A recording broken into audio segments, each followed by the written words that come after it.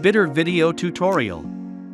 As an advertiser, you want to avoid wasting money displaying your ads in ad zones that don't get conversions. Although we offer detailed statistics to help you analyze all your sources of traffic, it is true that optimizing your campaigns can be very time-consuming, especially if you are buying traffic from multiple zones. That's why Exoclick has the Bidder, a smart assistant that helps you save time by optimizing your bids according to your target CPA and by automatically blocking the sources of traffic that don't meet your expectations. In this tutorial, we will show you how to enable Bidder and how to make the most from its features. When you create a Bidder algorithm, you have two available settings: automatic bidding optimization and blocking rules. Automatic bidding optimization intelligently adjusts the bids for ad zones according to how many conversions they get and removes those who don't convert, whereas blocking rules can block zones, sites, countries and many other targeting settings according to the rules of your choice. You can decide whether you want to use both settings or just one of them. Part 1: Automatic Bidding Optimization. Before you can enable automatic bidding optimization in a campaign, make sure that you are tracking conversions with at least one goal, either through S2S tracking or pixel tracking. In order to set the target CPA that will be used by the bidder, you have two options: either use the goal's conversions value or set the target conversion value manually. Note that the option to use the goal's conversion value will only be available if your goal has fixed or dynamic value. After that, set up the maximum budget you are willing to spend before the optimization starts. There are three options. Automatic sets the test budget at 5 times the target CPA. Set maximum, which allows you to set up your custom maximum budget. No maximum, which won't block any zones as they can spend without limitations.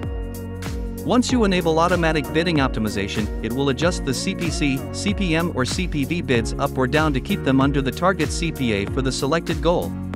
To do this, the bidder will need some information to work with, so it needs to run the campaign for some time before optimization begins. Bidder will begin optimizing when one of the following conditions is met. The zone has generated at least 3 conversions. The zone has generated less than 3 conversions but has reached the maximum test budget. The zone has not generated any conversions and has reached the maximum test budget. In the first and second scenario, the bidder will adjust the bid to try meeting the target CPA, either by increasing or decreasing the price in that zone. In the third scenario, the ad zone will be blocked in the campaign and will remain this way until you decide to disable bidder. As the campaign progresses through time, the bidder will take data from the last 30 days and will perform several bid optimizations every hour. You can check these changes in bid optimization through the bidder history. Part 2: Blocking Rules. You can create rules options that determine which items get blocked automatically. The available items to block through these rules are zones, sites, operating systems, carriers, languages, devices, countries and browsers, with more items coming in the future. These rules are applied once the selected item has reached the number of impressions, clicks or spending indicated here, and they will take into consideration the CTR, clicks, conversions, eCPA or ROI from that item. For instance, you can create a rule that blocks a language after €20 of spending if no conversions are generated. This can be useful when running campaigns targeting worldwide, or when targeting a country that has multiple official languages. Note that, if you select a metric that is based on a goal, you also need to select which specific goal you will use for that rule. You can add up to 10 blocking rules to your bidder algorithm, and each rule is applied in an or basis, which means that whatever rule meets the condition first will block the item. In the bidder history, you can find out which rule was the one that blocked the item. Part 3: Enabling Bidder in a Campaign. Once you have selected your settings for your bidder algorithm, click Create to make this algorithm available for your campaigns.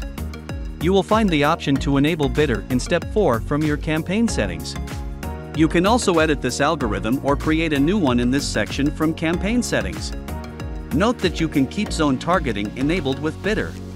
If you are targeting specific zones and enable bidder, then the bidder will optimize only the zones you have selected and remove from your targeting the zones when they stop being profitable.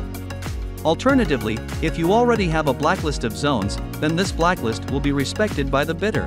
Lastly, please note that it is not possible to reuse the results of the bidder on another campaign because each campaign is optimized individually. So, whenever you enable bidder in a campaign, the optimizations will be defined exclusively for that campaign. Thanks for watching this video.